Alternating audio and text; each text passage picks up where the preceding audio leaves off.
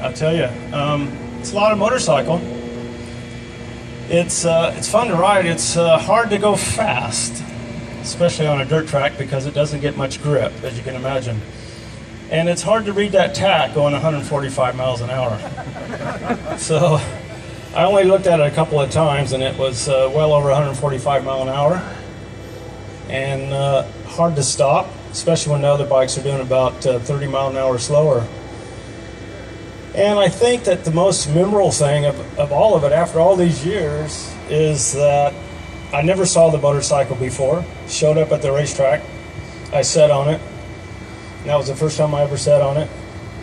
We won the race. 2 feet further back, we would have been second. Nobody would have even cared.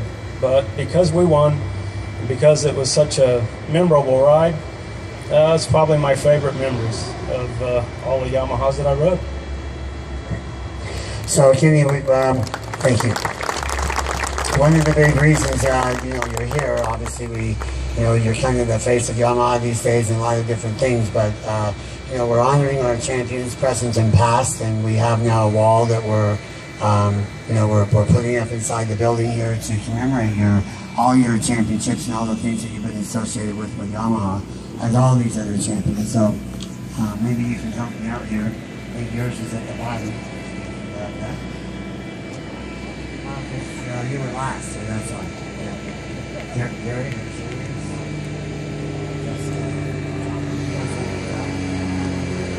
So these are, you can go ahead and open them up. These are replicas of the bronze plaque that you're going to receive for your memento, but also what's going to be put up in the spine there, like I said. It's okay. And white piece of paper. Anyway, I just wanted to tell you how much we appreciate everything that you've done for us, and whenever we think of Yamaha, we think of you and all of our past champions. But without a doubt, you stand pretty tall amongst everybody that's ever won on the Yamaha. So thank you for all you've done and for being a friend and all that good stuff. Appreciate it.